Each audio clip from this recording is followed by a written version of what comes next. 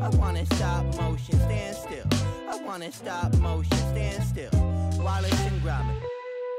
I wanna stop motion, stand still. I wanna stop motion, stand still. This is a behind the scenes video of a client shoot for Bang Cookies. They're a really cool company out of New Jersey, and they probably have the best damn cookies around. Not only are they tasty, but they're pretty good looking too as well, and you can order them online. They sent me like 50 or 60 for the shoot, and when they arrived, they all still looked amazing with all those tasty ingredients poking out on the top there. And for the most part, they're pretty uniform and circular, so I'm thinking I can do some pretty cool graphic compositions using the shapes for these stop motions.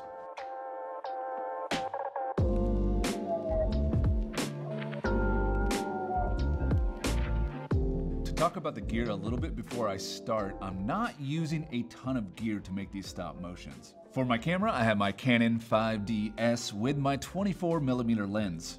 I was just thinking, man, as far as cameras go, this is an older camera. It came out back in 2015, but it's still a lot of bang for your buck. And at this point, I don't know whether to retire it or sell it or just keep using it. Plus, you can assign this top button here to cycle through different crops if you want, like 16:9, 1:1 square, 4:5, which is really helpful for composing your stop motion. And it's still a pretty good camera. I just checked online and you can get this brand new for like $1,500, which is about $3,000, $4,000 cheaper than when I got it. And if you're in the market right now, that's a pretty good deal. The camera is fixed to 2 C-stands and an extension arm with a ball head, leveled and raised above the table for our overhead shot. To control the camera, I'm tethered to my computer, running the stop motion software Dragon Frame 4.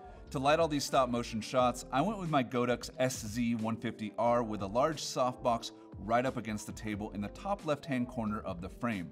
But with that, I had to build out a massive wall to block off all this natural light, using my black reflector, and I clamped on a couple of black cards to the side.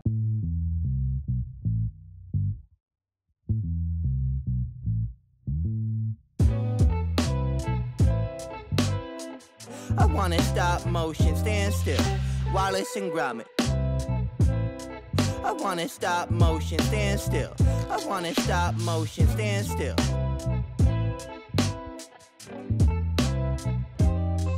I wanna stop motion, stand still. I wanna stop motion, stand still. Wallace and Gromit.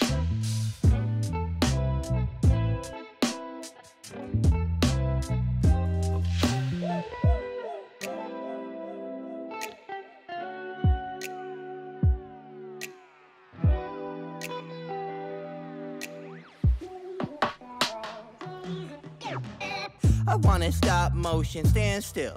I wanna stop motion, stand still. Wallace and Gromit. I wanna stop motion, stand still. I wanna stop motion, stand still. Wallace and Gromit.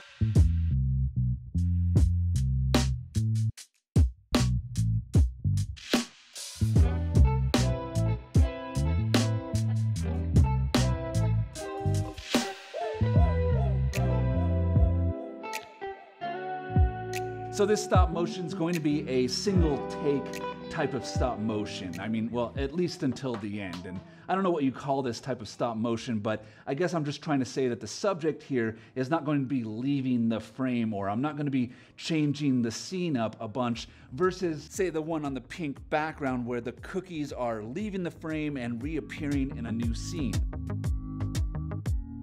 But I've still broken this stop motion down into 4 parts just to make things easier and just so I don't get lost along the way. This first part, this first take that we're doing is really simple. It's just the hero cookie, the bourbon toffee walnut cookie right here, which sounds really amazing. I haven't tried this flavor yet, but this cookie is gonna fall from the middle of the frame up at the top here and then just fall down into this pile of cookies at the bottom of our frame. From there, the rest of this stop motion is gonna be shot in reverse.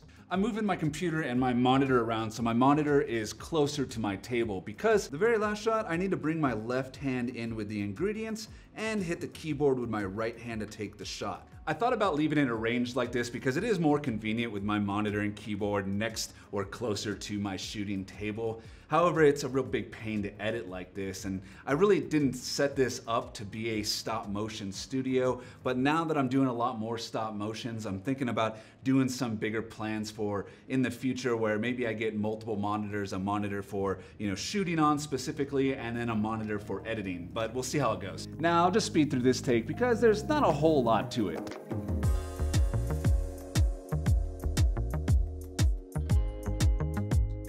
Basically, I've drawn out 6 increments here for it to fall. Then when it hits the bottom, it's going to bounce a little bit and disturb some of these other cookies and then come to a rest. I'm trying to give it a little momentum, a little gravity, but not too much because it's the end scene.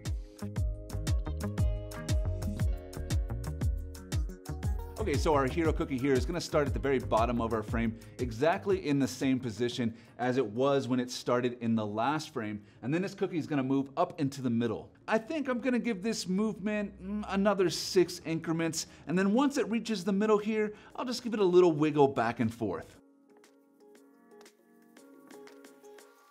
Then I'm going to place this nice looking cutting board loaded up with all these delicious looking cookies into the middle here, covering up our hero cookie. And this is where stuff is going to get complicated, because the very next shot I'm going to be replacing all these different cookies with their respective ingredients using some stop motion magic. But for now, it's still pretty simple. I just got to get this cutting board from one side and into the middle. A cool little feature that I want to highlight is that you can set Dragon Frame 4 to take multiple shots in succession. I can click on capture up top here and then select shoot 3 frames or shoot 4 frames or 5 frames, however many I want, or press the hotkeys on my keyboard, Control 3, Control 4, Control 5, however many frames I wanted to take to give me enough time to get over to the table and get my hands in the shot.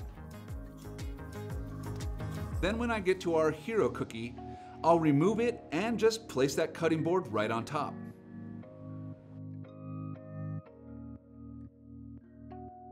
Okay, so here is the take that is the cause or reason for shooting all of this in reverse, and it's because I'm going to be tearing these cookies apart into little pieces and turning them magically into raw ingredients. I'm going to first create a bunch of circles on a new layer around each cookie. So as I break the cookies apart a bunch of times, I can set them back in exactly the same spot. I'm also going to be using this whisk as a prop. I had to think of some way to turn these ingredients into cookies, or since we're shooting in reverse, turn these cookies into ingredients.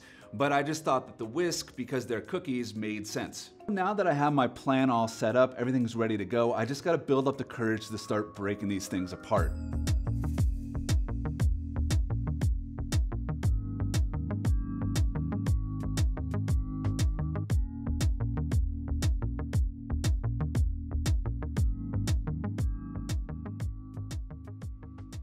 I'm using a combination of the circles that I drew as overlays and the onion skin feature inside of Dragon Frame 4 to try to make this as smooth as possible. As I tear them apart, I'm looking for any point of reference on the cookie itself. Anything like a chocolate chip or, a raise in the cookie dough, a freckle, something, anything to kind of just orient me into like where I need to make the cut and where I need to reposition it when I get back to the table. But an exact science it ain't.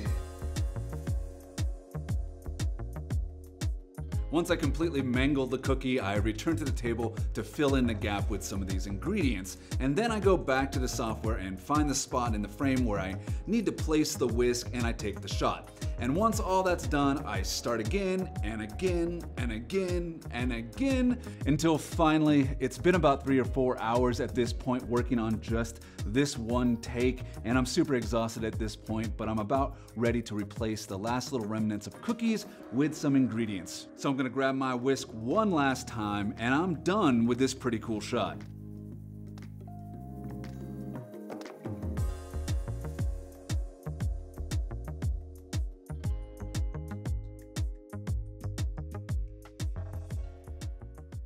All right, so we're finally at our very last take here. It's taken an immense amount of willpower and just an ungodly amount of caffeine to reach this point, but we finally made it. I have all of my ingredients spread out here on the cutting board. I have my chocolate chips and my peanuts and my graham crackers and my pretzels and cinnamon and marshmallows and all that good stuff organized by cookie type. It's gonna be a really simple take where I'm just removing a little gap of ingredients here in the middle with my hand, and then pulling my hand out of the frame. So when I reverse the take, it'll look like I'm actually placing the ingredients on top of the cutting board to start off this stop motion. And that's it for this stop motion. I can now start putting it all together. When I reverse it and tag on that final shot that we filmed first, I have a pretty cool looking stop motion. Here are all the stop motions again. It was a lot of work, but I'm really happy with the way they turned out.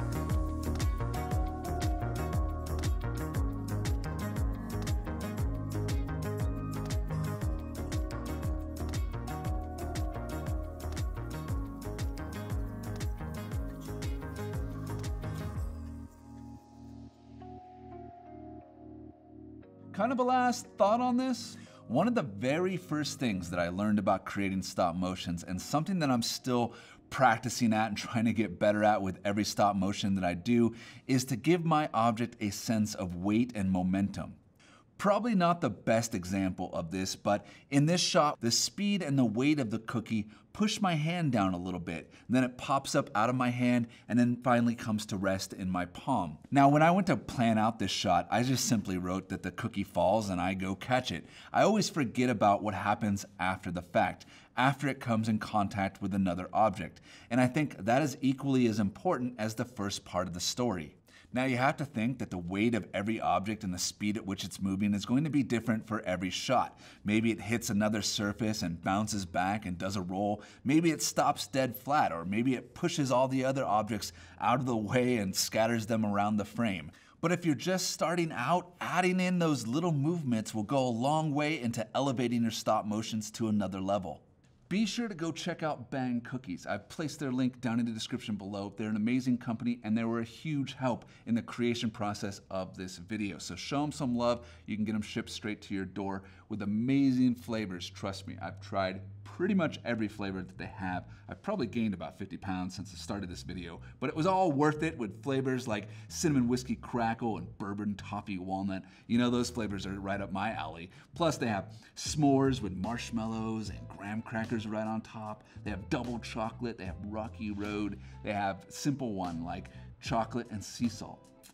Fantastic cookie. They are epic. You have to try them for yourself. Again, that link is down in the description below. If you make your own stop motions, post them on Instagram. I would love to check them out, so tag me in it and I'll maybe even include them in next week's video. And speaking about next week's video, there is gonna be a next week's video. I know this year has been kind of sparse as far as my videos on YouTube, and there's a reason for that. I've had a lot of client work this year. I've also moved my studio from LA to Salt Lake, but I've still been shooting a lot of client work in LA, and I've been up into Seattle and then back to Salt Lake and back to LA and back to Salt Lake, and it's been a crazy year, but it's kind of settled down now, and I have a few videos in the work, at least 5 or 6 videos that I have in the works. But that's it for this video, and as always, I'll see you in the next one.